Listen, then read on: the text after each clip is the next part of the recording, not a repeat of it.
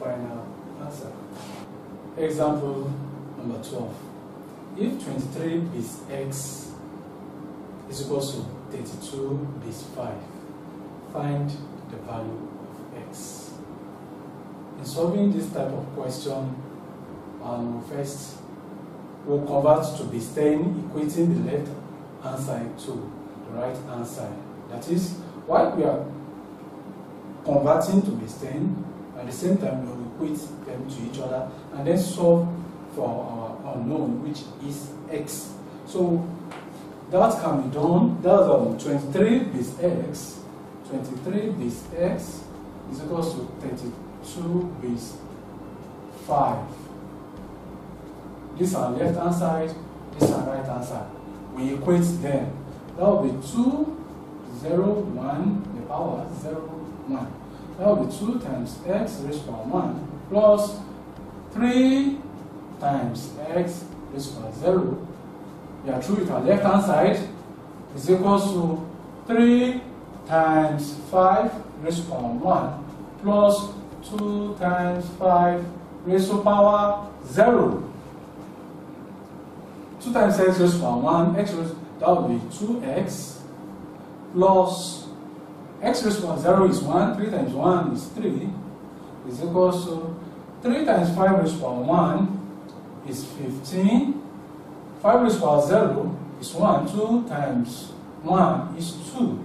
So what we'll be having is 2x plus 3 is equal to 15 plus 2 is 17, 2x. Now we'll collect like times.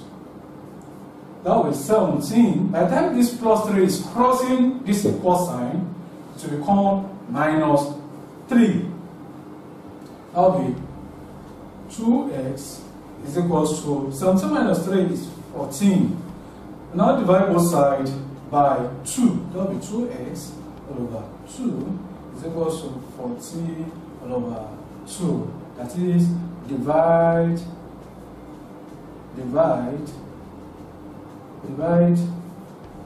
both sides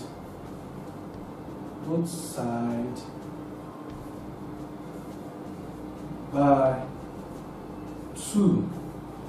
So what we're having here is x is equal to 14 divided by 2 is 7.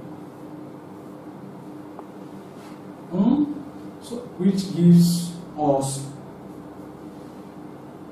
the value of x, that is, this 23 is to the base of 7 if it's going to be equal to 32 base 5, which gives us our final. That means x, which is our final answer, the value of x is 7, which is our final answer.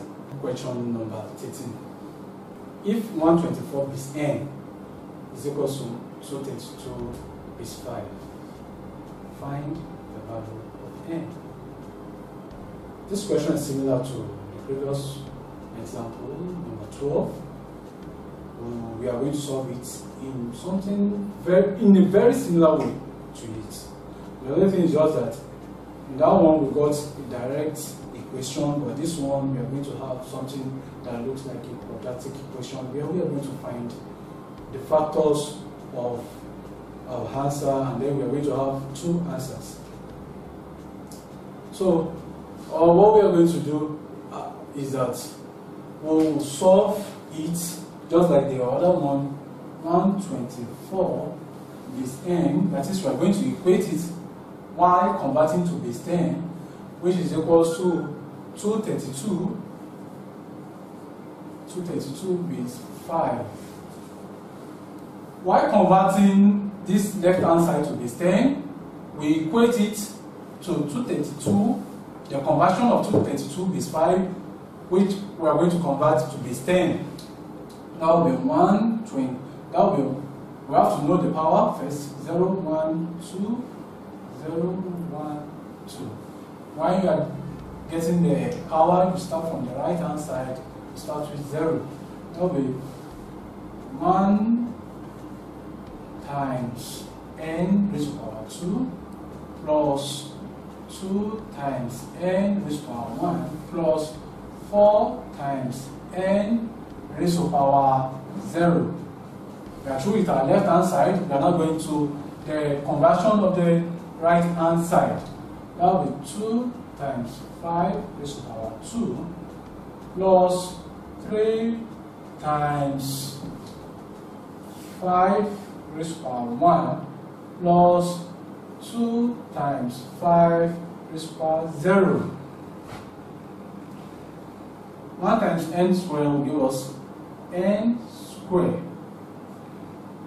2 times n raised to power 1 will give us 2n plus 4 times n raised to power 0. N raised to power 0 is 1. 4 times 1 is 4, which is equal to the right hand side now. 5 raised to power 2 is 25 times 2 is 50 plus 5 raised to power 1 is 5. 3 times 5 is 15.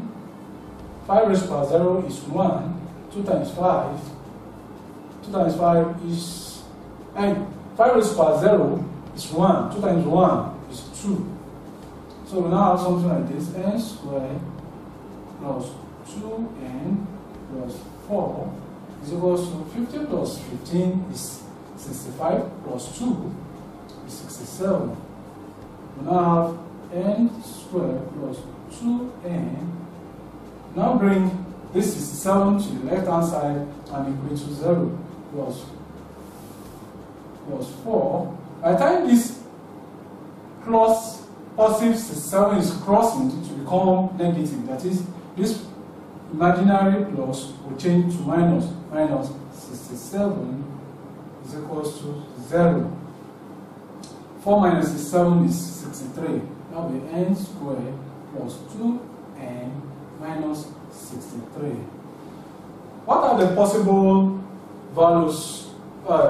Minus, okay, that's 63 is equal to 0. The factors of 63, we have 63, we have 1,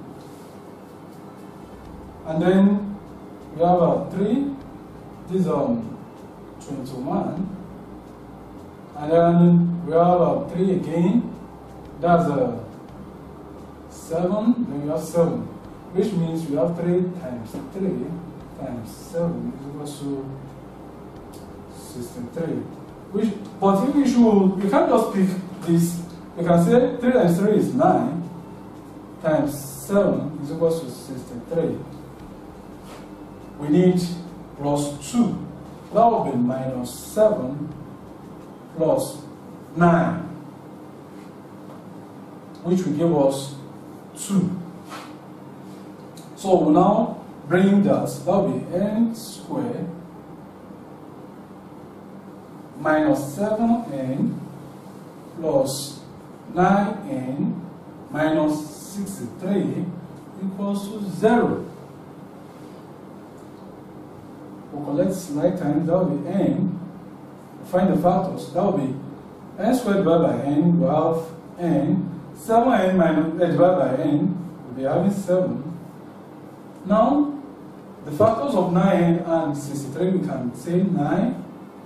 We have n. 63 divided by 9 is 7 equals to 0. That means we are now having 9n plus 9 n minus 7 equals to 0, which means n, therefore n is equals to minus 9 or n is equals to 7. That is when this 9 will be crossing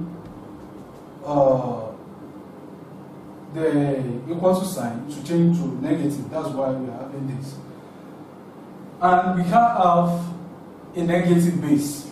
The only possibility that we can have is the positive one, which means our answer is 7. We can only have 7 as our base, which means 1 2/4 base 7 is equals to 232 base 5. Therefore, we can say that from our calculation, we can say that 124 base 7 is equals to 232 base 5, which means that our n is equals to 7.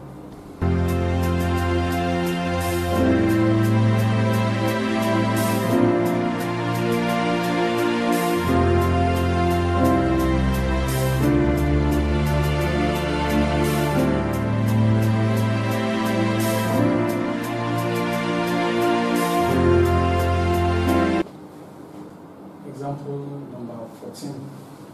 Convert 11.011 base 2 to a number in base 10.